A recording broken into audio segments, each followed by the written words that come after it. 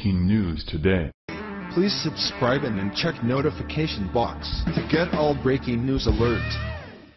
First Lady Melania Trump made a special stop on her way home from Asia to visit the Air Force Base in Alaska and honor our military families for Veterans Day. Although the event was not widely publicized, that didn't stop the press from making sick accusations against the First Lady after watching her play with the military kids. But, don't worry, FLOTUS had a perfect response to the Trump haters, shutting their mouths and making them look like fools. Melania Trump's dream was not to be in politics, but she fully supported her husband and his calling to serve as president. After 1 year, she is really coming into her own in her role as First Lady. Not a professional political, like Michelle Obama or Hillary Clinton, Melania came to the White House not seeking the limelight or having a secret personal agenda. So, when she decided to leave Asia early and stop in Alaska for the Veterans Day events at Joint Base Elmendorf-Richardson in Anchorage, it was not widely publicized. In fact, the media only had 24 hours notice of the First Lady's Alaska plan. Well, the liberal media and the Trump haters couldn't wait to turn the trip into bad headlines. Probably the most offensive report came from one Alaskan blogger with a big leftist following who claimed Melania picked out which kids could come to the event. Of course the kids and their parents, were hand-picked. Can't have any of those nasty kids of liberal parents getting close to the first hostage, reported the Immoral Minority, a leftist website based in Alaska. But, that's not all. The nasty report went on. I wonder if Melania felt at home here in our frigid little state. After all, this is a state fairly bulging with sexual abuse victims, and she is married to most famous abuser, sick, on the planet. I think the reason I did not know this earlier, about Melania's trip, is that our local news has turned to SHT and I have been boycotting it for several years now. No. The reason most people did not know about the trip is that it was only announced by the White House 24 hours prior. Sadly, his offensive remarks were echoed by the usual Trump haters on social media. What a ridiculous accusation. The event, in general, had been publicized on the base for weeks and was primarily for the military kids.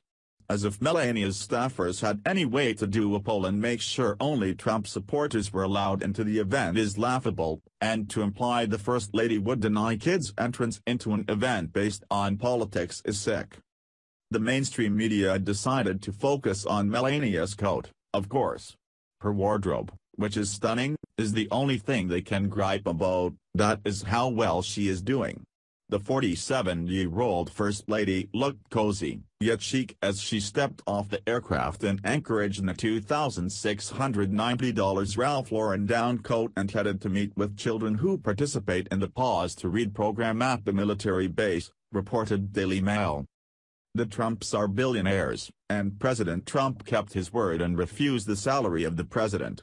So, why are these idiots so shocked that Melania is wearing expensive clothes? Does that make her a bad person? Should she dress in a sackcloth as she represents the United States?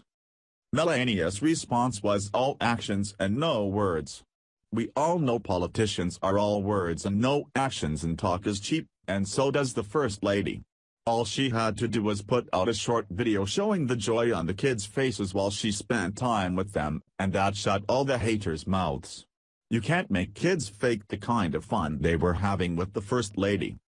Her video, which she put out via Twitter, went viral. She wrote, "Wonderful to spend time with military families at Alaska. Thank you for your service. Happy Veterans Day. Wonderful to spend time with military families at Alaska. Thank you for your service. Happy Veterans Day." Pic.twitter.com web link. Melania Trump, at FLOTUS, November 11, 2017. Fox News reported, Paige Wise and her husband, Air Force Tech Sergeant Matthew Wise, brought their 4-year-old son Brantley so he could make a fish with the First Lady. They found out about Trump's visit Thursday and tried to explain to their son who she was.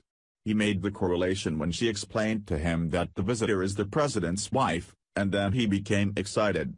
He was like, "Oh, wow. Okay," she said. Melania is drawn to children and seems most at ease when she is one-on-one interacting with kids with no fanfare or a lot of press. It's a big deal to our military troops and their families when President Trump or the First Lady take time to visit them. It may seem like a small thing, but it's not. Their presence shows the gratitude of our entire nation for those sacrificing everything to keep us safe, and that is not something any patriotic American would ever belittle. Share the story and leave a comment by clicking one of the buttons below. Follow us on Facebook at Mad World News.